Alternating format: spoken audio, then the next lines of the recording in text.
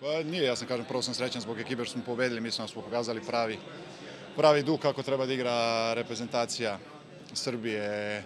Ništa, bio je jako težak trenutak 0 utakmica, znao sam da mogu da prelovim utakmicu iz jednog udarca, skoncentrujem se dobro i pogodio gde sam teo.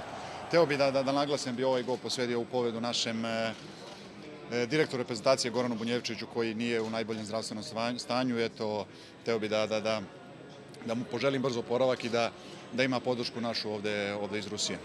Drugo pitanje, poslednje.